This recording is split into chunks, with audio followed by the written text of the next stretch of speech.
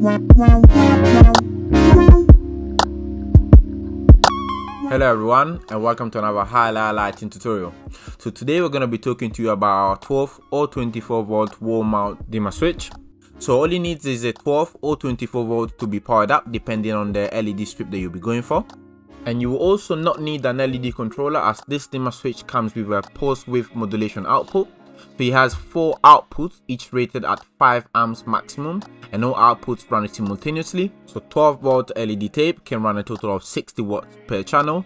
24 volt LED tape can run a total of 120 watts per channel. So overall, this is a cost-effective solution for longer runs of a single color LED tape. So lastly, if you want to dim longer runs of a single color LED tape, you can feel free to click on the link in the description to have a look at our 20-meter high efficiency LED tape. So let's take a look at our dimmer switch. So what we have here is a 240 volts being supplied to our 24 volt 100 watt LED driver, which is supplying 24 volts to the dimmer switch, and 24 volts are being supplied from the dimmer switch to our LED strip.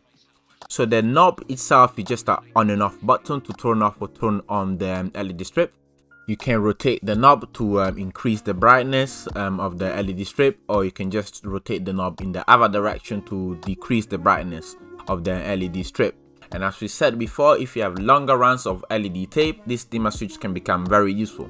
And that is all from us. For more information about the dimmer switch or other products, you can visit our website highlighting.co.uk. Don't forget to click on the subscribe button under this video and follow us on our Twitter and Instagram page to remain up to date with latest news and new tutorials. Thank you very much for watching, and see you next time.